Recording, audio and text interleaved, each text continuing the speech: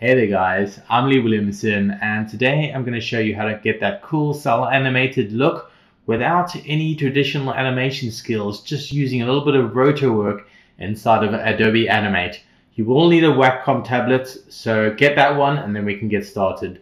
So without further ado, let's dig in. So first things first, we will get our live footage and open up in Photoshop. And make sure you got your timeline layer on, and then you're going to go to the right hand side here where there's a burger button and click on set timeline frame rate, and we're going to change this to 12. So now when it plays, it's going to play at 12 frames a second. This is going to make our life a lot easier when we import it into Flash, because there'll be less frames to trace. So go File and Export Render Video and just save it as a H.264, and let's just call it underscore 12 FPS and then render. So the next thing you would do is you would go into Flash Animate, and we're going to open up a full HD canvas and create.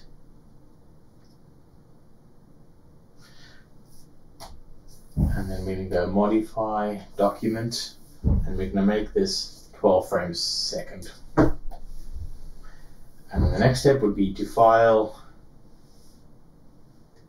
import video, and we're going to go embed H.264, put video on timeline, and browse. Right, so I'm going to open up the 12 frames a second one and say next, and we don't need the audio, so I'll uncheck that, and I'll say next again and finish. Right, so I'm just going to relabel this and call this a video. We can right click it and put it on guide so that it doesn't export, and then we can create a new layer and we can call this skin. And we're going to select the whole entire layer, and we're going to press F6 and it'll create a keyframe. And then all I'm going to do is I'm going to drag to, let's just to a point where the hand comes up. There we go. There we go. And I'm basically going to draw the hand. So here we go.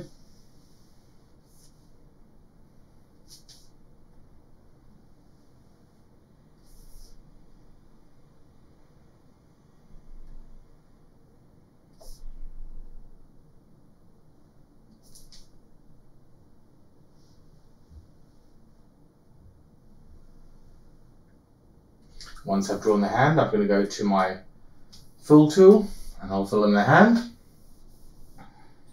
And then I'll create another layer, and we can call this outline. And we can also select that whole layer and press F6 so we can break it into keyframes. So if I turn off the skin and I get a darker tone for the outline, all I'm going to do is I'm going to fill in the extra details. So there's a fingernail there, maybe with a divide of the fingers, there'll be a divide there, and perhaps a divide over there, and who knows, over there in the hand. So when you turn the arm on, you can see the outlines on the arm. And then I'll create one extra layer, and we can call this t-shirt.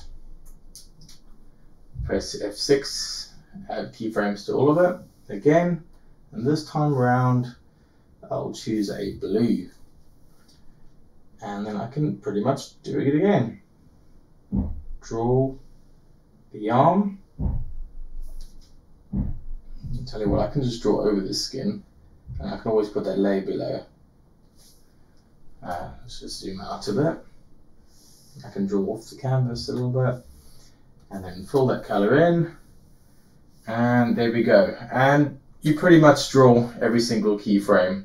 The nice thing is, since I put it at 12 frames a second, you will have less frames to draw.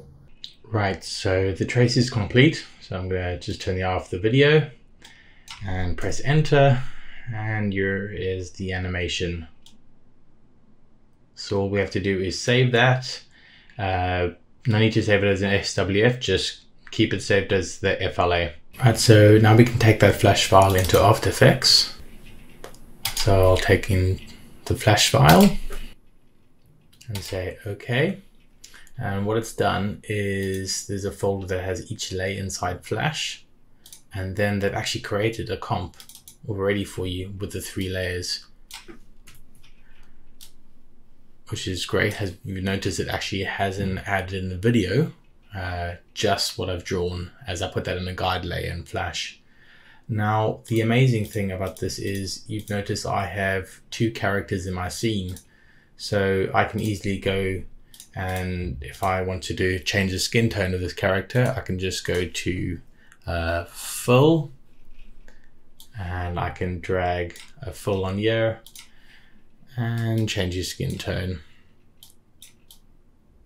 So very nice when it comes to recycling your animation where you want more than one character in the scene, so you don't have to redraw things.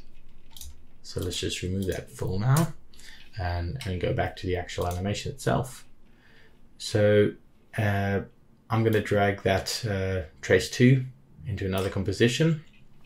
So I've just had it on the timeline, and let's cut it from about here. So Control Shift C, Control Shift D. And it starts from there, goes up and goes down there, and we can Control Shift D again and delete that. So now I've just have the animating it on. Now the next thing I need to do is get my post-it. So I've drawn one in Illustrator, drag it on the timeline, and first things first, let's get, where does he put that? His hand down. So I'll drag it above, and I'm just going to move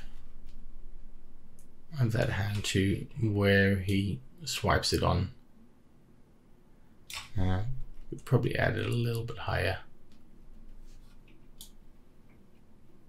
Boom, and swipes on. Cool. So the next thing I need to do is animate the post-it, which is easy enough to do. Now, because this is at 12 frames a second, it would be better to use whole keyframes, so you get a little bit more of a jittery effect. So the first thing I would do is I go P on my keyboard and drop a keyframe there.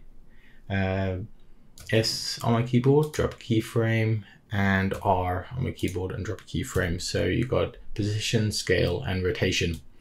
I'm going to select all of these keyframes, and I'm going to hold down Control Alt to create a hold keyframe. I press Y on my keyboard, and let's just center it up, the orientation point on the post-it. And let's see. So drop another keyframe over there and bring it underneath the hand and just keep moving it into position.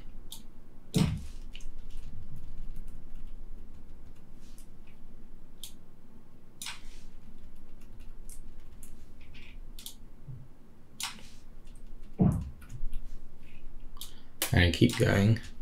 It takes a little bit of time to finesse these keyframes, but you'll get the picture. And I think by this point he's dropped it down already, so let's just give that a try and play that again. Up and boom. Okay, so let's just delete that keyframe since we don't need it. Actually, let's put it back in there and let's just get it entirely off the screen. Alright, so it comes up and pop. So the first thing I also need to do is, if he's holding it, you could probably, let's just uncheck the constraint proportions on your scale, and we can just scale it horizontally. So he's going to bring it up there, and as he drops it down, it's more than likely to open up to 100% there. And over here, you could probably have it at about, I don't know, 80%. Goes boom, and he lands it down. So what you could also do is perhaps we can also do our rotation. And maybe he has it at a bit of an angle when it's coming up. And then as he gets over here, it rotates a little bit forward. So it goes boom, boom. And then just before it drops down is maybe we can just make the position just that a little bit lower. So, whoop. Take that position and move it just a little bit lower so that when he drops it, it gets a bit of a bounce to it. Oh, I didn't get that right. Perhaps I should bring it below the last point. Boom. Right, you get the picture.